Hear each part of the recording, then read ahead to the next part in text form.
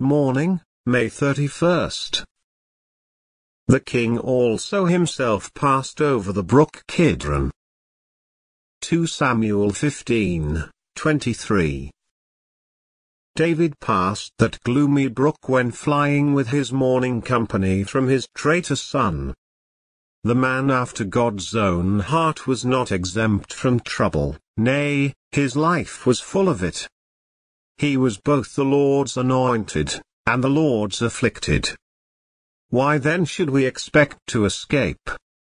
At sorrow's gates the noblest of our race have waited with ashes on their heads, wherefore then should we complain as though some strange thing had happened unto us?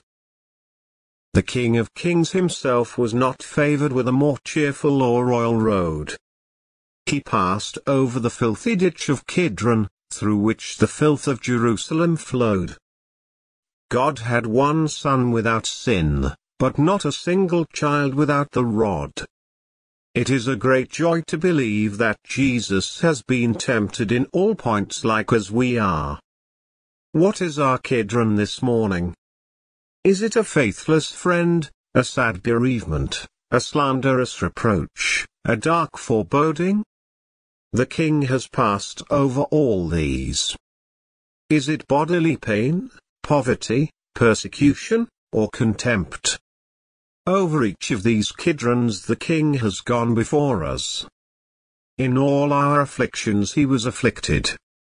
The idea of strangeness in our trials must be banished at once and forever, for he who is the head of all saints, knows by experience the grief which we think so peculiar.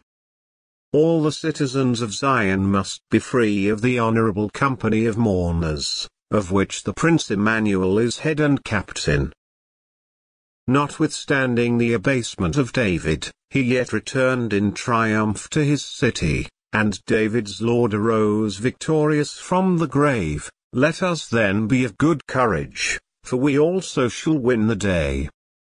We shall yet with joy draw water out of the wells of salvation, though now for a season we have to pass by the noxious streams of sin and sorrow.